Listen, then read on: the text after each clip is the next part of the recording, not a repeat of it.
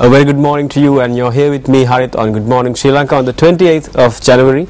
And it's a lovely morning, and of course the Mtv Sports celebrating its first anniversary on the 26th of January, and today is our first show for our second year in existence. Of course, we had a very interesting show on the 26th. We had a gentleman like Arunjan Ranatunga, Percy, our favorite cricket fan, coming to studios, and on the same day, of course, leading into the weekend sports news, Sri Lanka beating Australia in the first T20 match at the Sydney Cricket Ground by 5 wickets. Australia scoring 138, and the Sri Lankans very good, convincing performance, and interestingly a very encouraging performance by young Kusal Perera, who seemed to show a very good technique and brought us memories of good old Sanath back in the day with those uppercuts over square leg. So good news. Of course, talking a little bit about Sanath Jayasuriya, interesting news passing around in the weekend that he might be tipped to be the next chairman of the selectors of the Sri Lanka cricket. So there's a bit of discussion whether he can get into Sanath, of course, after his fantastic cricketing days, getting into many things,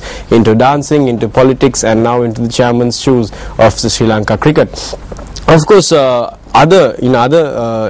sporting events in Australia, we had the tennis Open. The Australian Open was concluded on Sunday, and of course, if you watch the match yesterday, it was a fantastic game between Djokovic and Andy Murray, and Djokovic coming up trumps at the end of the day in a 4-set match where he won with a score of 6-7, 7-6, 6-3, 6-2. He won the last 3 sets 7-6, 6-3, 6-2. Of course, Murray struggled with a few injuries at the end of the day, but if you watch the game, you would see that Murray up to about 3 hours in the game was with toe-to-toe with Djokovic, and it was only after 3 hours Djokovic broke serve, and from there Murray suffered an injury. And in the women's singles, of course, world number 1 Victoria Azarenka came not trumps with Li Na of China. Again, Li Na of China suffered an ankle injury and a slight concussion where she fell onto the floor, and again because of that injury she won, possibly made victory for Azarenka much easier. Of course, Azarenka was very tearful, very emotional about her victory, because there was a lot of criticism of her in her semi-final match against Stephanie Sloane, the young 19-year-old from USA, who she said was set up by Victoria Azarenka by her extended medical timeout. An emotional win, but a fantastic tournament for the Australian Open, and revenge for Djokovic at the end of the day following the US Open as well. In Sri Lanka today is going to be a very interesting day, because we are apparently going to have a new cabinet. The reshuffling of our already very large cabinet is going to happen today, and we also might have a new Prime Minister appointed. The current Prime Minister, His Honourable Dimu Jayaratne, is not capable of carrying on with his functions as Prime Minister, so we might have a new Prime Minister. We will have a reshuffling of the cabinet. Well, I hope that it will only be a reshuffling and not adding a few more cards into the pack. We will have to see what happens there.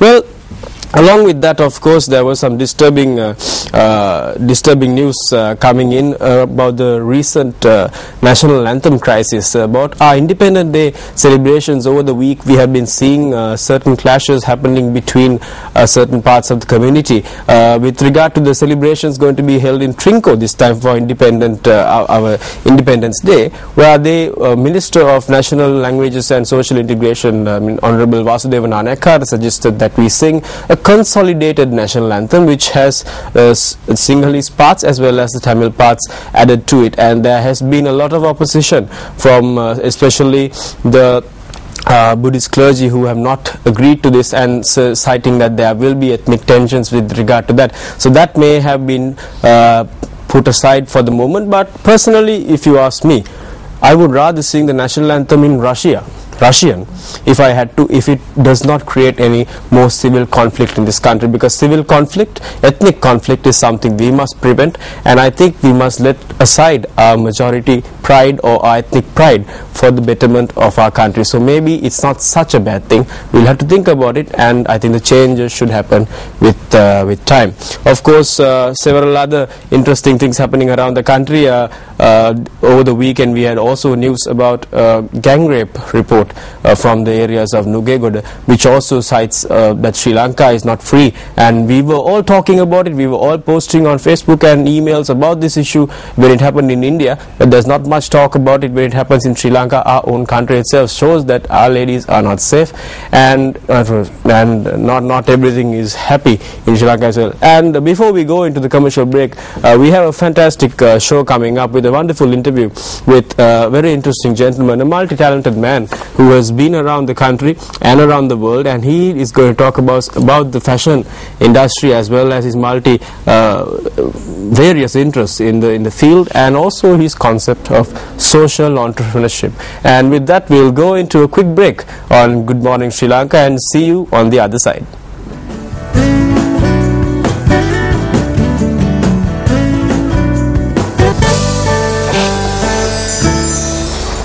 Hello there and welcome back to Good Morning Sri Lanka. You're with me here, Harit.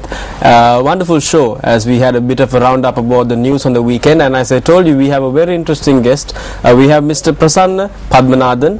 Good morning, Prasanna. Welcome to Good Morning Sri Lanka. Good morning, Harit. So, Prasanna, as I had a little chat with you just before the show, you are a very interesting personality. You have many interesting aspects in your life. Just tell us a little bit about who Mr. Prasanna Padmanathan is.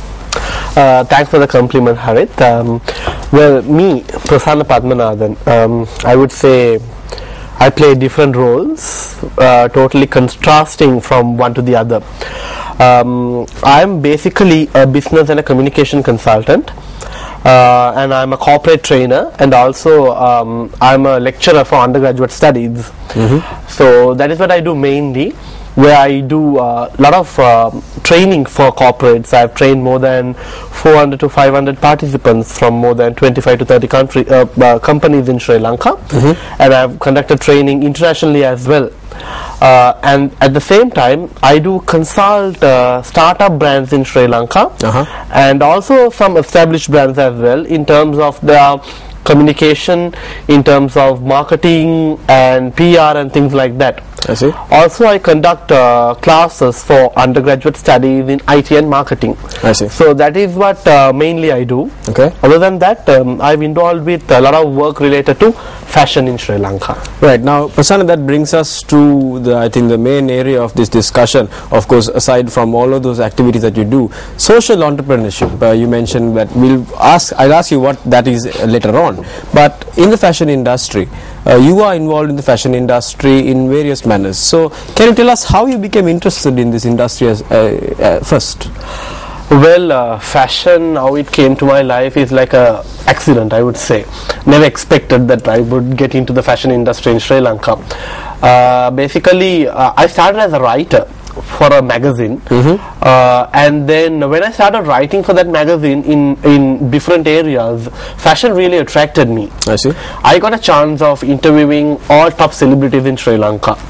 So when I spoke to them, and when I started doing features and interviews with them, I really thought there's a lot of potential in the Sri Lankan fashion industry.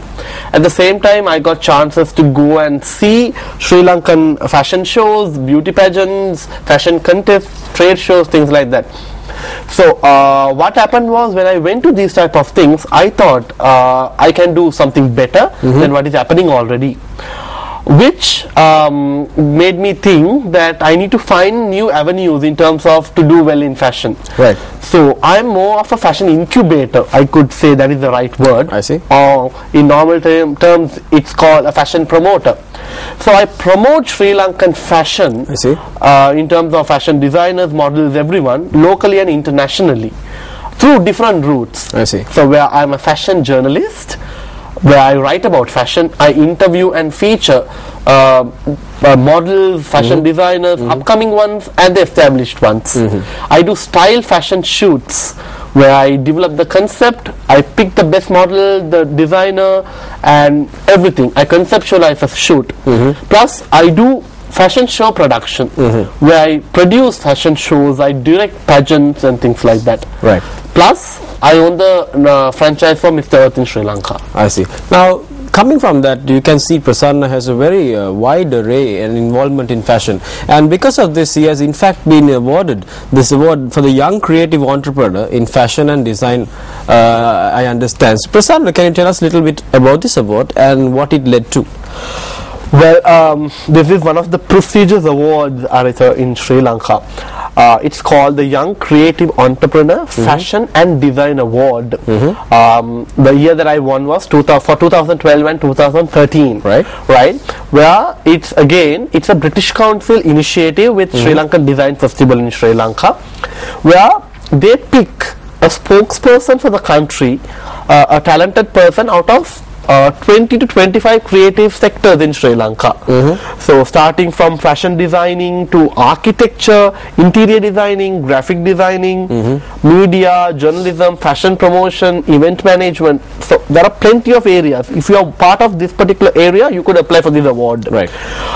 And I applied for this award, and out of around 300 to 400 applicants, they have picked shortlisted 4.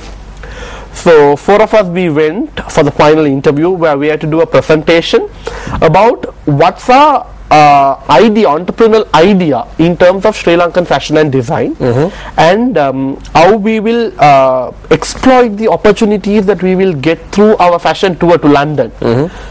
Right. So there was like a 15 minutes interview and a 15 minute presentation and a 45 minutes interview that we faced. And on the next day, they announced me as the winner. I see. So what will happen? It's a global award. It's not only in Sri Lanka. It happens in 20 to 25 countries all around the globe. So what we did was, the winners were sent to UK, to London, for like a 10-day study tour. We'll come to that discussion, Prasanna, because I think what you did in London and what you can bring from there to Sri Lanka is a very interesting aspect. But before that, we'll have a quick commercial break on Good Morning Sri Lanka and be back.